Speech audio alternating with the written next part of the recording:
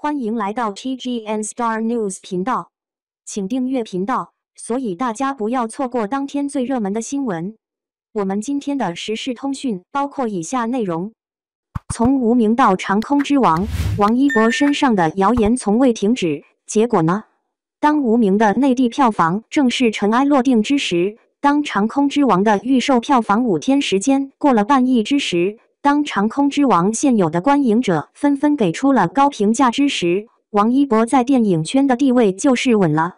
很明显，王一博是不被内娱有些人所接受的，原因很简单，如此人才竟不在自己麾下，甚至会成为阻碍自己人发展的强有力对手。内娱艺人虽多，可总归他们能做的也就那几个别类，真正能够吸引粉丝，让艺人爆红，让背后资本快速有收益的艺人工作，无外乎电影演员、电视演员、舞台爱豆、歌手这几类，他们的累积粉丝速度是最快，也是最能赚钱的。当大家一股脑的都去演戏时，电影演员就成为了大家都想要成为的人。多少艺人踏入电影圈却被一脚踢开，只能继续演电视剧或者等待自己的爱豆舞台。很巧妙，王一博是爱豆，他靠组合出道，王一博是歌手，曾经是 rapper， 如今与各大官方合作献唱，更是每年发表一首单曲。王一博是电视演员，《陈情令》助力他成功破圈，被众人熟知，而王一博更是电影演员，《无名》的票房成功，王一博占据大部分功劳。在每一个王一博希望的领域，他都做得很好。而在他的《陈情令》播出后，为了防爆，王一博被黑8天8夜，粉丝无法降热搜，只能眼睁睁看着黑词条登榜。无名上映后，票房每超过1个亿，王一博就有一个黑热搜，生怕王一博因无名而飞升。长空之王还在预售阶段，黑子们依然不死心，妄图拉王一博跌落。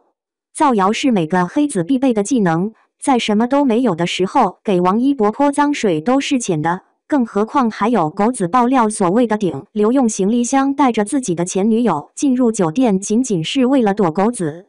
在如今的真料假聊全靠狗子一张嘴，甚至连看图说话都不再有的现在，造谣是一件多么简单的事情啊！毕竟事情闹大了，就直接推脱给是网友们自己的臆测猜想了。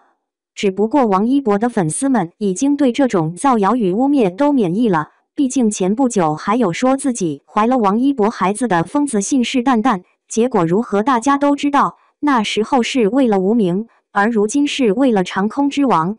他们的确很怕王一博，怕王一博继电视圈之后再在电影圈的影响力增大，毕竟搞其他艺人还行阻碍他们接新本子，可王一博却已经有4部电影完成了拍摄，只待上映了。在他们黑不了作品的情况下，直接将准头对准王一博本人，的确最为有效。可结果如何？即使内娱诸多流量艺人陨落，即使王一博遭遇了再多的污蔑，他依然在剧组兢兢业业地完成自己的任务，私生活毫无指摘的余地。有些人想要打垮王一博，靠的只有疑似传闻、听说、狗子爆料这种似是而非，引导大家猜测王一博却不敢明言的谣言了。毕竟他们怕告。王一博的第2部代表作要来了，5天5000多万的票房都有了，预售总票房的成绩还会差吗？